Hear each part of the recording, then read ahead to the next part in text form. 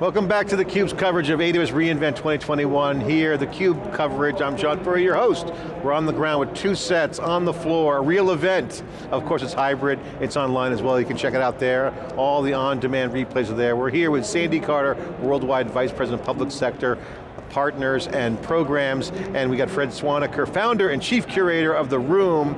We're talking about getting the best talent, programming and in the cloud, doing great things, innovation, all happening. Sandy, great to see you. Thanks for coming on theCUBE, I appreciate it. Thanks for having me. Great to see you. Okay, so tell us about The Room. What is The Room, what's going on? Well, our mission in The Room is to help the world's most extraordinary doers to fulfill their potential. So, it's a community of exceptional talent that we are building throughout the world, and connecting this talent to each other, and connecting them to the organizations that are looking for people who can really move the needle for those organizations. So what kind of results are you guys seeing right now? Give us some stats. Well, it's a relatively new concept, so we have about 5,000 members so far, from 77 different countries. And this is, we're talking about sort of the top 2 to 3% of talent in different fields. As we go forward, we're really seeing this as an opportunity to curate exceptional talent in fields like software engineering, data science, UX UI design, cloud computing, and really help to identify diverse talent as well from pockets that have typically been untapped for technology. I want to ask you kind of how you read the tea leaves and how do you spot the talent, but first, talk about the relationship with Amazon. What's the program together? How are you guys working together? It's a great mission. I mean, we need more people anyway, coding everywhere globally. What's the AWS connection? So Fred and I met, and he had this, the brilliant concept of The Room. And so, obviously you need to run that on the cloud.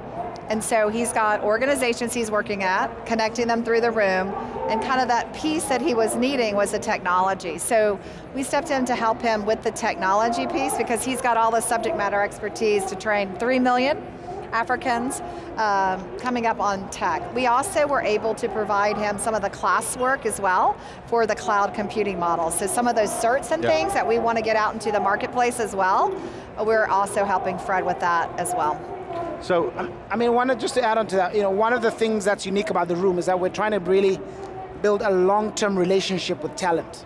So imagine joining The Room as a 20-year-old and being part of it until you're 60. So you're going to have a lot of data that you collect on someone as they progress through different stages of their career. And the ability for us to leverage that data and continuously learn about someone's skills and values and use predictive algorithms to be able to match them to the right opportunities at the right time in their lives. And this is where the machine learning comes in, and the data lake that we're building to be able to really store this massive data that we're going to be building on the top talent in the world. That's a really good point. That's a big trend in tech where it's over the life of the horizon of the person. Exactly. And it also blends community. Exactly. Nurturing, identifying, and assisting. But at the same day, not just giving people the answer. Exactly. They got to grow on their own, but some people grow differently. So again, progressions are non-linear sometimes, and creativity could come out of nowhere. Got it. Which brings me up to my number one question, because this is always what's on my mind, is how do you spot talent? What's the secret sauce? Well, there is no real secret sauce because every person is unique. So what we look for are people who have an extra dose of 5 things: courage, passion, resilience, imagination, and good values, right? And this is what we're looking for. And you're someone who is unusually driven to achieve great things. So of course, you look at it from a combination of their training, what they've learned, but also what they've actually done in the workplace and feedback that you get from previous employers and data that we collect through our own interactions with this person. And so we screen them through, the talent that we identify, we take them through a really rigorous selection process. So it takes, for example, people go through an online assessments, and then they go through an in-person interview, and then we'll take them through a 1 to 3 month boot camp to really identify, people who are exceptional, and of course get data from different sources about the person as well.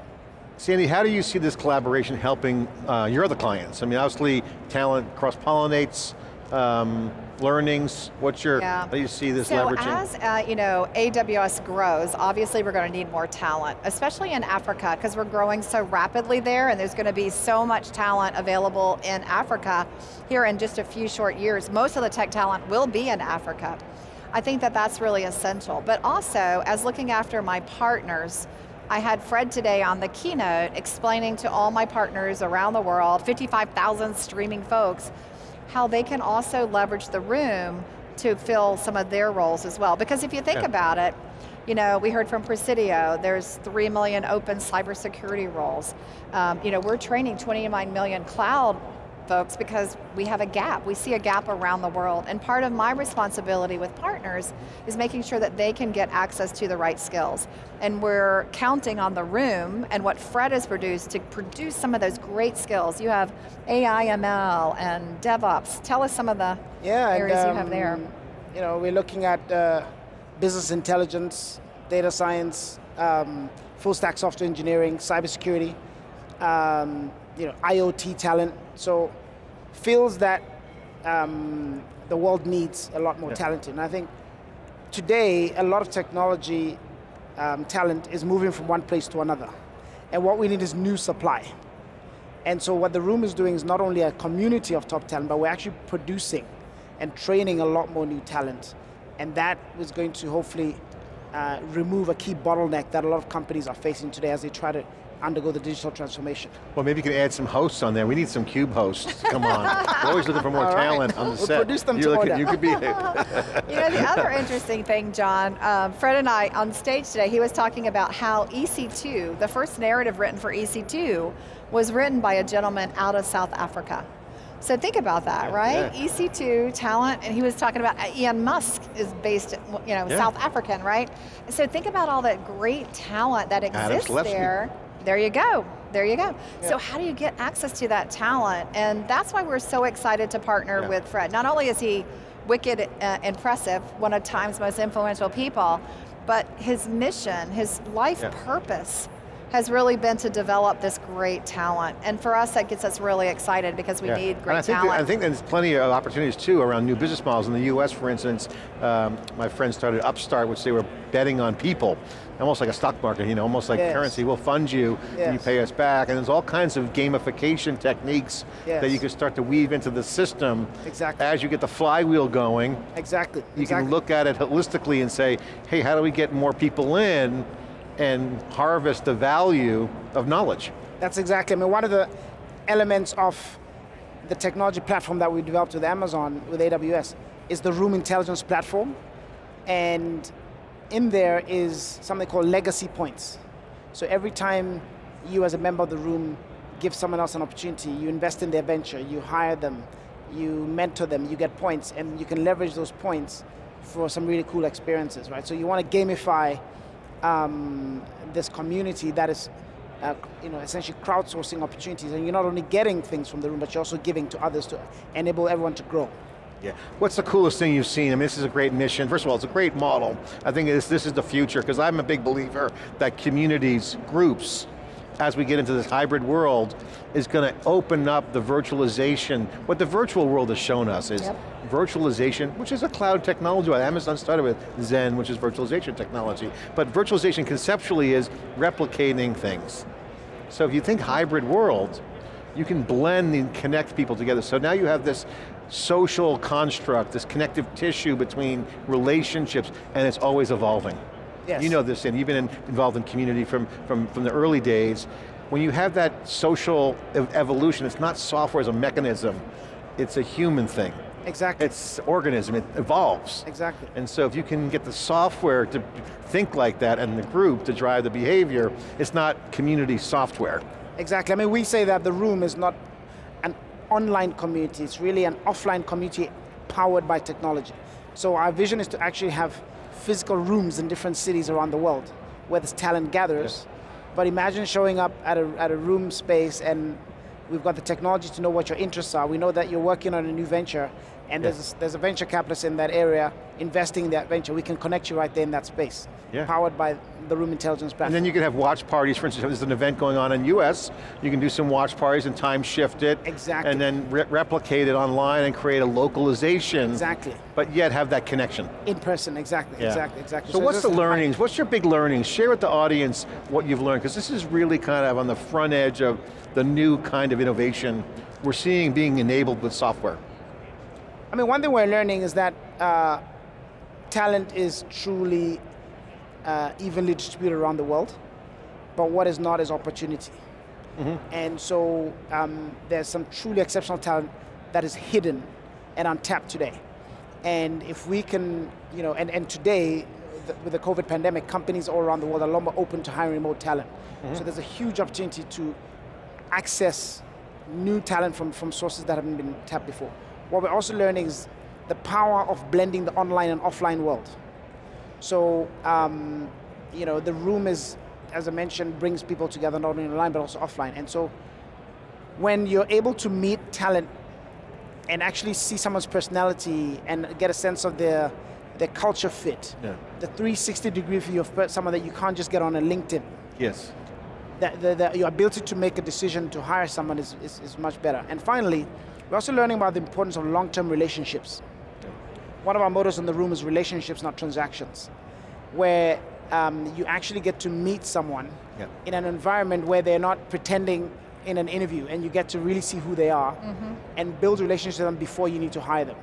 And these are some really unique ways that we think we can redefine how talent finds opportunity in the 21st century. We could put a cube in every room. We got a cube. Because and the cube, what we do here is that when people collaborate, whether they're doing an interview together, riffing and sharing content, is creating knowledge. Yes. But that shared experience creates a bonding. Yes. So when you have that kind of mindset and this room concept where it's not just resume, get a job, see you later. Exactly. It's learning, having peers and colleagues and people around you. Exactly. And then seeing them in a journey, multiple laps around the track, if you will. Exactly, and going through a career, not just a job. Yes, exactly. And then celebrating the ups and downs. Exactly. Because in learning, it's not always roses, as you know. You go. It's always pain before you accelerate. Exactly, and you never quite arrive at your destination, you're always growing. And this is where technology can really play a great role. So super exciting. Where's this go next, Sandy? Next couple minutes left and let's get through the next step. One of the things that we've envisioned, so this is not done yet, but Fred and I imagine, like, what if you could have an Alexa set up? And you could say, hey, Alexa, what should be my next job? Or how should I go train? Or I'm really interested in being on a TED Talk, what could I do? Having an Alexa skill might be a really cool thing to do. And with the great funding that Fred's gotten, you should talk about the $400 million too that he's already raised. Yeah, $400 million. I mean, I think the sky's the limit on platforms like this. That's a nice chunk of change there. It is. You got some fat financing, as they say. But well, it's a big mission, so it requires significant resources. Who's backing you guys? Where's the money coming from? It's coming from the MasterCard Foundation. They are our biggest funder, as well as some philanthropists. And essentially, these are people who truly see the potential to unlock opportunity for millions of people. For global, on a global scale, the vision's global. Exactly. Starting in Africa, but truly global. Our vision is eventually to have a community of about 10 to 20 million of the most extraordinary doers in the world in this community, and to connect them to opportunity. Well, congratulations. And diverse, John. I mean, this is the other thing that gets me excited, because innovation comes from diversity of thought. And given the community will have so many diverse individuals in it that are going to get trained and mentored to create something that is amazing for their career as well. That really gets me excited too, as well as Amazon Web Services. Well, you got smart people, and it's identifying the fresh voices and the fresh minds that come with it. All that comes together in the room. With the social capital that they need to really accelerate their impact. And then you read the room, and then you get whoever you need. Exactly. Thanks so much, Colin. Congratulations on your great mission. Love the room. Thank you so much. You need a media cube in every room. You got to get those fresh voices out there. Sandy, congratulations on a great project. Super exciting. Thank you. And SageMaker AI is all part of it. It's all it's a cool wave. Exactly. It's fun. Exactly. Can I join? Can I play? Okay, Yeah. I need a room. I think he's top talent, right? I think we could work with him. We could work with him. Yeah. I'll keep for it in every sure. room. Thanks so much for coming on. I really appreciate your insight. Great stuff here, bringing you all the action and the knowledge and insight here at reInvent with theCUBE. 2 sets on the floor. It's a hybrid event. We're in person in Las Vegas for a real event. I'm John Furrier with theCUBE, the leader in global tech coverage. Thanks for watching.